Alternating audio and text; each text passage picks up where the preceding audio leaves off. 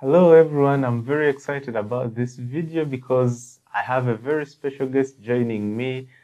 He's Dr. Tom from Oxford University. He's a math professor there. He also has a YouTube channel, Tom Rocks Math. Yes. And what we are going to be doing today is to solve a math problem, the same problem but using different approaches, and hopefully discuss the thought process and why we each chose the way we are doing the problem, the way we will be doing it. So before we get started, Dr. Tom, would you like to introduce yourself to my viewers? Absolutely. It's a real pleasure to be joining you today, Dennis. And as you say, I'm joining here from Oxford, where I teach maths to the undergraduate students. And when I'm not teaching, like yourself, I'm making YouTube videos on my channel, Tom Rocks Maths, and I also do lots of videos for Numberphile as well, which is rather exciting. I used to watch Numberphile when I was a student, so it's amazing to think that I now am able to contribute to such an amazing maths channel. So yes, I do have some problems for you today. I think we've been having a bit of a chat about some of the, you called them some of the problems that a lot of your students seem to find difficult. So hopefully, I thought it would be quite nice if we can, between us, sort of put our heads together and try and help all of you watching this with some of our top tips, both as teachers, to help you solve these problems. So the first one that I've got for you, Dennis, is actually an inequality. So what I would like you to solve, I'll write it on the board, is going to be x divided by x plus 1 needs to be less than or equal to x minus 2 over x plus 3. And I would like to know, for what values of x is this inequality true? Okay, so this is a great one, and I actually do love inequalities, so I hope this will be an interesting one for the viewers and myself while doing it. The first thing I would love to say before I start this is that I think a common pitfall for students here would be to try and cross-multiply this, which is a very unsafe operation, I should say, because we don't know the value of x in the first place, and whatever that value of x is, since we don't know it, we are not sure what the result of this expression and this one right here will be. So if we just cross-multiply, there could be a possible change of the sign of the inequality. There could be a possible reversal of the inequality, and we wouldn't be able to notice that. So that's not the best thing to start with here. I would rather do an operation that is safe, and what I'm going to do here would be to try and bring this to the right-hand side. My approach, by the way, is to try and think of this sort of from first principles and what actually this means. I'll come to that in a moment. So let me just pull this to the left-hand side. So I have x divided by x plus 1 less than, I meant to do this, minus x minus 2 divided by x plus 3 less than or equal to 0. And this makes a lot of sense to me now, because it means whatever value of x I find for this expression, if I plug it in here, it should be able to give me something that is less than 0. In other words, it should be able to give me a negative value. I'm looking for something that, some value of x, or some values per se, that if I plug them in here, what I'll get will be a value that is negative. Okay, that's very important for the way I'm thinking about this. So going forward, let me just try to simplify this right here. The LCM is x plus 1 into x plus 3. So right here I have x into x plus 3 minus x minus 2 into x plus 1 less than or equal to 0. And from here I'll have x squared minus 3x very good. minus, let me just open this bracket here, just put this inside. So this is x squared minus x, that's plus x, minus 2x minus 2 all this divide by x plus 1 times x plus 3, and this is less than or equal to 0. There we go. And I see this is cancelling out with this. It's always nice in mathematics when things begin to cancel out nicely like this. I mean, it feels that good. I hope this was a plus because this is plus here. Okay, so now we have 3x, and right here we have negative x, sorry, x minus 2x. Yeah, that's minus x. So 3x plus x, that's going to be 4x. Then this and this, that's going to be a plus 2. All this divide by, what do we have down here? X plus 2 into x plus, that's x plus 1, x plus 1 into x plus 3. Okay, there we go, less than or equal to 0. And like I said, I'm looking for a value of x such that if I plug that value into this expression, I have to get a negative value. That's what I'm looking for. So I would want to first find what I would like to call the critical values, values that can make this to be either 0 or, to blow up the whole thing. So the critical values, and that's very easy to find. I'll just equate every part of the expression to 0. So x equals minus a half will make this 0. So the entire thing will be 0. So it's interesting to find what happens on the left and right hand side of this value here. X equals negative 1 and x equals negative 3. Those are also sort of vertical asymptotes for this, if I was to plot this curve here. So it's interesting to see what happens to the left and right hand sides of these two values here. So I'm going to, let me represent this on a number line. I think that's the easiest way to see this visually. Okay, yeah. So starting with the smallest one, let's have negative 3 and then negative 1, negative 1/2. And just to be clear, this represents a region where x is less than negative 3. Okay, this represents a region where x is between negative 3 and 1. This represents a region where x is between negative 1 and negative 1/2. And this represents a region where x is greater than negative 1/2. Okay, so to find out what happens to the inequality, or specifically to this expression, for each of these regions, I will just choose any arbitrary value in the region and test it inside here. So let's choose a value that is less than negative 3, maybe negative 5. Put that here and here, just put in wherever there is x here.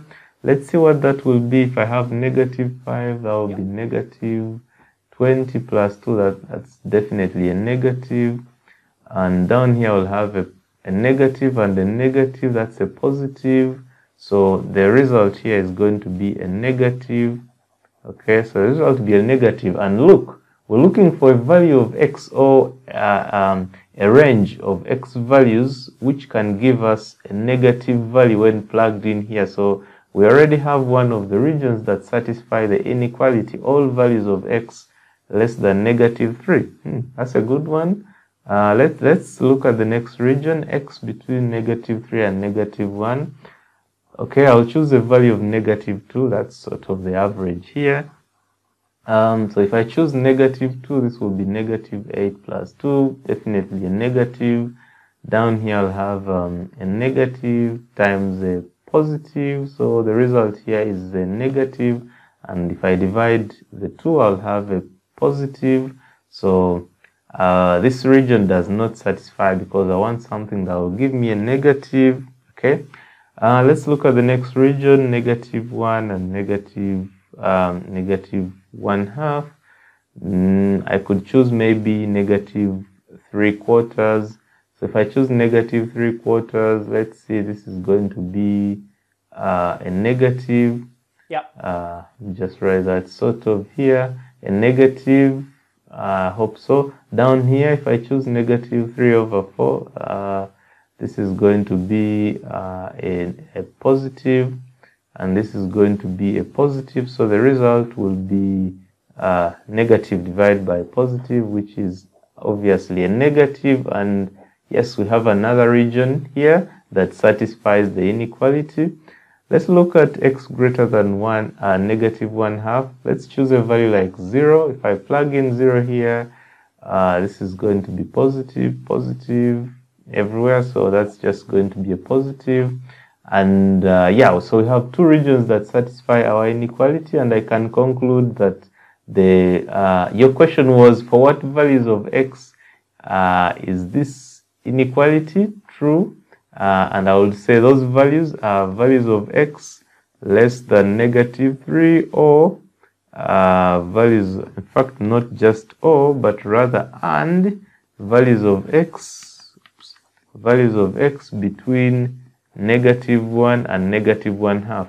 And for this specific question, I think the boundary values themselves are acceptable, because we have that less than or equal sign here. So yeah, these are the values of x that will allow our inequality to be true. So I sort of love to follow this way of doing such problems, because it sounds more natural to me, and I don't need a lot of skill sets. I mean, it's just very simple algebra and sort of understanding what this inequality means in terms of integers, and that's all the skill set I need for this. And I think that would make it very easy to and kind of intuitive to understand what's happening as I solve this inequality. And if I haven't done any mistakes, this should be the answer. No, that's perfect. That's what I thought the answer was. And it was very interesting for me to see your method, because I did this a completely different way when I was solving this problem. So I won't go through every step, but I think I'll show you because I used a graph. So I think I'll talk through my thought process. Again, I won't show every step, but just in general, how I thought about this, because clearly, despite us both being mathematicians, and this is the joy of maths, right? We solve the same problem in completely different ways, and this is why maths is so creative and so fun. So as I said, I actually did this using plots of these functions. So I started by simplifying both functions. So, and what I mean by that was saying, here I can write this as 1 minus 1 over x plus 1. So rather than putting it over a common denominator, separating it into those two fractions. And then for the second one, you can do a similar thing and say this is going to be 1. And then I think now you want to do minus 5 over x plus 3. So you can double check my algebra, people watching, but that should be the same inequality, just sort of split up. And now what I'm going to do is plot these two functions, because we're interested in when the one on the right-hand side is above the one on the left, if I were to plot both of these. And I found this to be an intuitive way to think about this. So I'm just going to get two other colours. So I've got my different coloured chalk. So I'm going to start with, let's do this one, which we'll do in red. So this function, so I want to plot y equals this. So when x is 0, it's 1 minus 1, so it goes through 0. So I know it goes through the origin. And then I also know that when x goes to infinity, this is 1 over infinity, so that's tending to 0. Exactly, so this is going to approach from below, it's going to approach the asymptote y equals 1. So this function is going to kind of do this, like this. So it never quite gets to 1, but it's tending from below, and I know it's from below because I know its value is 0 here, so it can't cross that. And then going into the negative values, I know you cannot possibly have x equal to minus 1, because if x is minus 1, it goes down to minus infinity. So I know that here, I need another asymptote at x equals minus 1, and this is going to come down like this. Yeah. And then from the symmetry of these graphs, having plotted several rational functions before, And again, this, you get used to these as working as a mathematician. You know that up here you're going to have the same behavior like this. So this is the left-hand function. So now we're going to do the same. So now we're going to do the same to plot the right-hand function, and I'll do this one in blue. So again, it doesn't go through 1 now. When x is 0, it's 1 minus 5/3, so it's minus 2/3. So it's down here, minus 2/3. And it can't, its asymptote now is minus 3. So this is where your values of -1 and -3 that you were checking on your number line are appearing on my graph. So, and again, this one is also approaching from below towards 1. As x goes to infinity, this is coming from below. But this one, you're subtracting more, because you're subtracting like 5 divided by a really big number, whereas here you're subtracting 1 over a really big number. So the blue one's always below the red one as I sort of go through here. So it tends to it, but it's always below it. So the red one is always bigger than the blue. So this region, exactly as you found, Dennis, this region isn't satisfying the inequality. And then here, though, these, of course, are going to intersect, and then you get the asymptote at -3. Okay, it's not the most accurate sketch I've ever done, but that's the blue curve, and then you've got the same thing happening up here, where the blue curve is coming in from above, but now the, let me think about this. So here, which one's going to be below which one? So we've got one, we're adding on a more positive, so the blue's always above the red here. But they're both turning to this asymptote. So now you've got the plots, we can answer the question. So,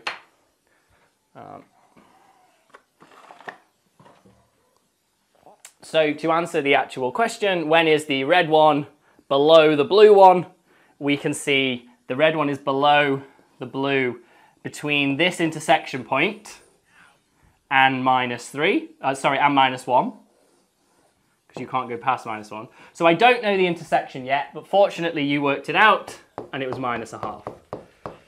And you can solve for that, so you would just put these two equal, and then solve algebraically, and that would tell you that -1/2 is your intersection. And you can do that just to find that one point. So once we've got that, we now know that this is true for x between -1 and -1/2, which is what you found, Dennis.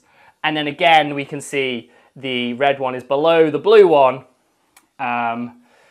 It's below the blue one from -3 onwards. So between -1 and -3, the red one's up here, the blue one's down here, so that's not allowed. As soon as you pass through -3, the blue one is above the red one again. So for x less than or equal to -3. So those two regions, which are exactly the same you found, but as I said, I just did it by drawing the functions, but I guess that's because I'm more familiar with curve sketching. So it depends on the skills, obviously depends on the tool set that you have as a mathematician and as a student. Yes, thanks Dr. Tom for doing this. It's really been an honor to work with you, and I have to say this has been a very interesting session. Seeing all these different ways on how we can actually solve the same problem but using different approaches. For all the viewers, if you like this video, be sure to give it a thumbs up and subscribe to my channel. Don't forget to head over to Dr. Tom's channel and take a look at his content, subscribe, leave some comments on his videos, and make sure to tell him that you came from my channel. I'll see you in my next video. Bye.